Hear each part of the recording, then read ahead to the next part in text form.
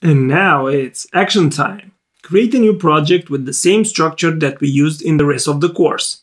Please make a new file called half-adderstructural.v with the following content. Feel free to pause the video. This is a digital circuit used to add two bits. The first one is called A and the second one is called B. The result of the addition is on two bits called sum and carry. Sum calculates the modulo 2 sum and is represented by XOR gate.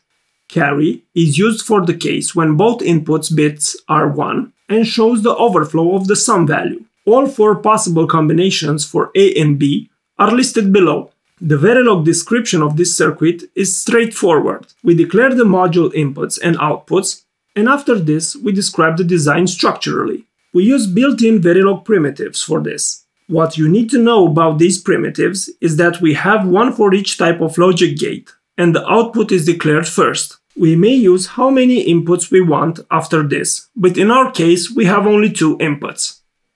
Please make a new file called testbench.v with the following content. Feel free to pause the video. We first declare the variables used to connect the design. As you already know, we need reg type for inputs and wire type for outputs.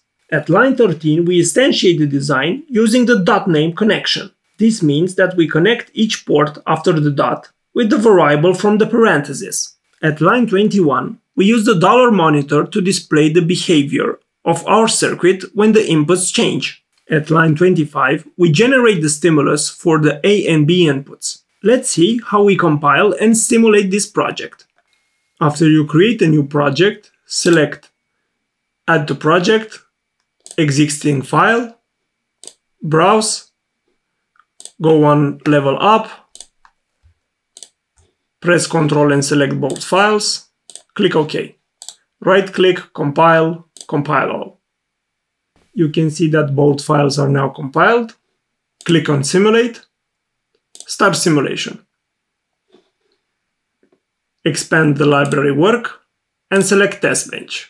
Click OK.